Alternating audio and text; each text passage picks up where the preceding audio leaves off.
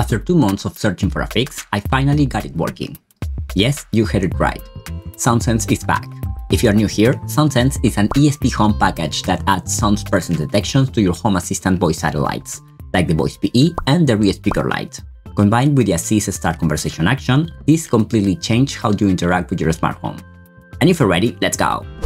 Before we dive in, let me give a shout out to our sponsor, PCBWay. If you're working on your own DIY electronic projects, PCBWay offers high-quality PCB manufacture, assembly, and prototyping services at affordable prices. I use them for my own builds, and their fast turnaround and excellent support make them a great choice for makers and professionals like us. Check the description for more information and ways to support the channel. Thank you PCBWay for sponsoring this video. So, what happened? As I always say, software always breaks. This is just another example. This time, the ESPHome team made a change to the function that allowed access to the data from the microphone. This happened just 2 weeks after I launched the package. So naturally, I got to work. I really liked this idea, so I wasn't just about to let it go. I also integrated this package into my Rear Speaker Lite firmware, so I had to stop updating the firmware while I sorted things out. Every time a new ESPHome version came out, I felt the same impulse pressure creeping in.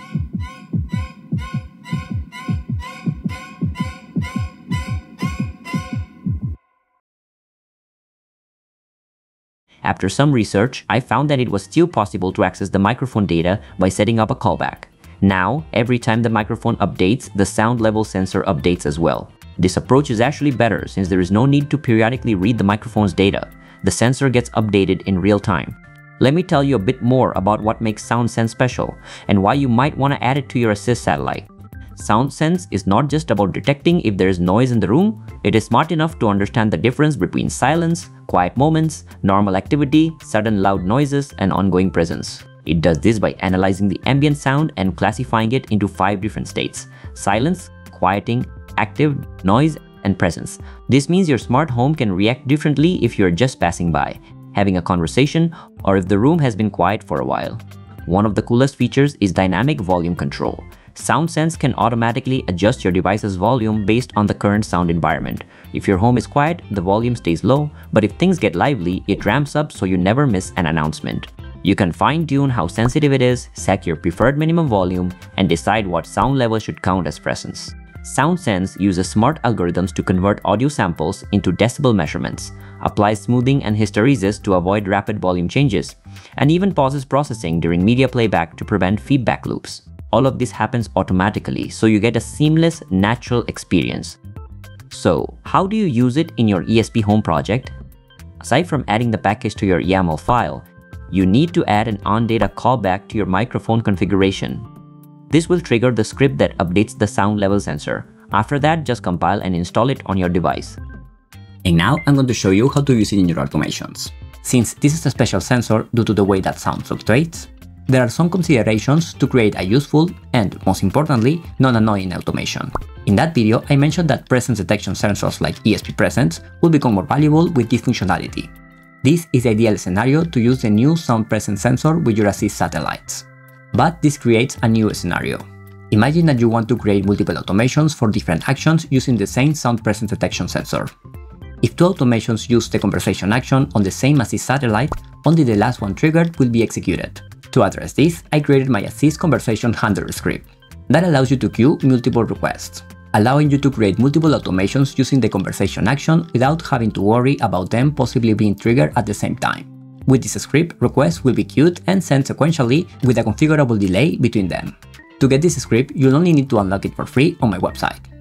To facilitate this, I recently completed a Google validation process that allows me to integrate YouTube information on my website. So now, if you're subscribed to my channel and log into my website with your Google account, you can directly access my free blueprints, automations, scripts, and more from the free section of my shop. This will also allow me to send you a notification every time an item you unlock gets updated, so you can always stay up to date with the latest changes. And don't worry, I will only send you emails about updates of items you unlocked, unless you subscribe to my monthly newsletter, that you can easily activate or deactivate from your profile page, or if you follow a specific tutorial and it gets updated. There is also an option on every tutorial that allows you to request for a tutorial update. This will make it easier for you to let me know when a tutorial needs updating. I also added a changelog section on every item from the shop, so every time that you get an update, you'll know exactly what has changed. After you unlock it, just copy it and then go to Home Assistant. Here go to Settings, Automations and Scenes, click on Scripts, and here click on Create a Script. Create new script. Now click on the three dots and click on Edit in YAML. Here just select everything and then just paste it. Now click on the three dots again and click on Edit in Visual Editor. From here, what I advise you to do is change the defaults. For example, on Assist Satellite, you can scroll down and select Default. Here, select your Assist Satellite, so every time that you use the script, it will automatically use your defaults, so it will take you less time to set it up. Then just click on Save. And then click on Rename. For example, on my Assistant Music Conversation Automation,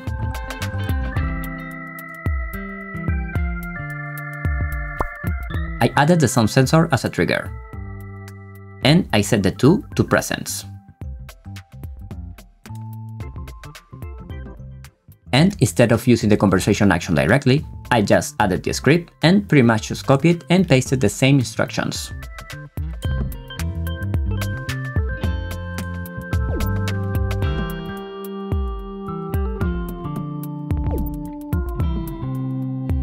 But here there are two additional options. The first one is going to be an input boolean. If you've seen my automation videos before, you know that I like to use input booleans to store states. Like in this case, to know if the Assist Satellite process is currently running. You can create one directly from the dropdown. You should use the same input boolean for each Assist Satellite on your smart home, across automations. Then there is the cooldown. This is a set amount of time to wait before the last conversation was triggered to execute the next one.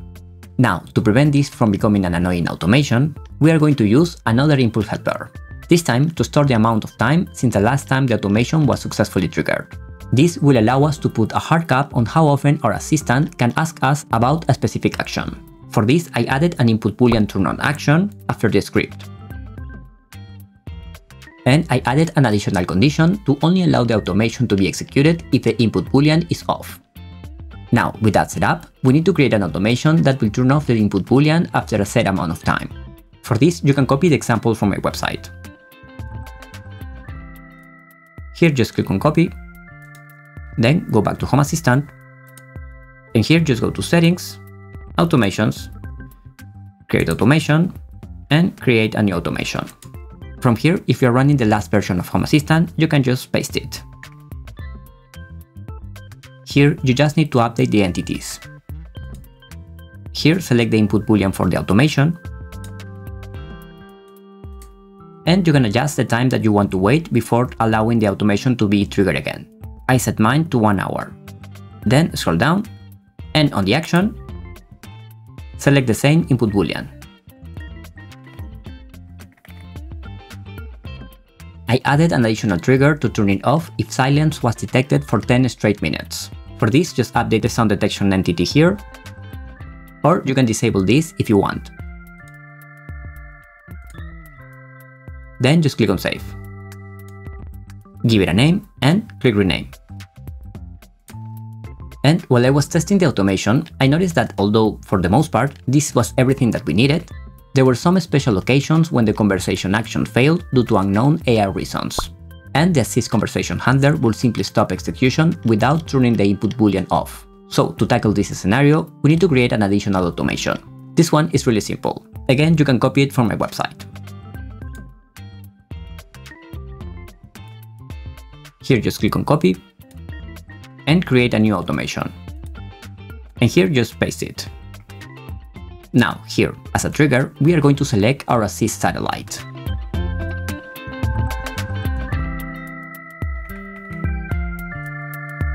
And we are going to trigger it if the Assist Satellite goes idle for 2 minutes. Then scroll down, and here in condition, I added that this will only run if the input boolean is turned on. Then scroll down, and for the action, I just selected input boolean turn off. So, in the not so unlikely scenario where the AI fails to execute, the input boolean will be turned off, so that the assist conversation handler can keep on processing all the requests. And that's it. With SoundSense running on your device, you'll experience a smarter, more responsive home that truly adapts to your presence and activity. I hope this guide helped you get everything up and gave you some ideas from your own projects. If you have any questions or want to share your results, drop a comment down below. I love hearing from the community. If you want help with Home Assistant, you can book a 1-hour meeting with me. As you can see, I don't take no for an answer when it comes to a problem. I found the solution. If you have a configuration or network design problem, automation driving you crazy, I surely can help you find a solution that works for you.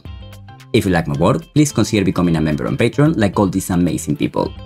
If you can become a member, you can always donate whatever you like using the button on our website. And if you can't do that, don't worry. Just remember to leave a comment on the video and share it with your friends. I truly appreciate all your support. And don't forget to subscribe for more content like this. I'll see you on the next video. Bye!